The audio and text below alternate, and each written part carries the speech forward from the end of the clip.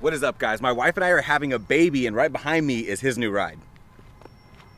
Oh no, not this, this. This is the Orbit Baby G5, and since our baby's still in the oven, we're using Bear Me as an example. So right down there, you have your brake engage and release. You're gonna have a cup holder or an area to put your keys, and this grab handle is adjustable. Right down here, you have an area to put baby's things and another area right off to the side. This is the infant car seat. It has a 5-point harness and merino wool that's stain resistant, odor resistant, thermoregulating, and hypoallergenic for sensitive skin. If I push this forward, this is your built-in canopy, but if I fold this back, you have a built-in paparazzi shield with ventilation on the side. And because the handle isn't hard plastic, it's more comfortable on your arm and you can hold it closer to your body. So if I pull this handle, I can turn baby all the way around, or if the sun is in baby's eyes, I can turn them to the side.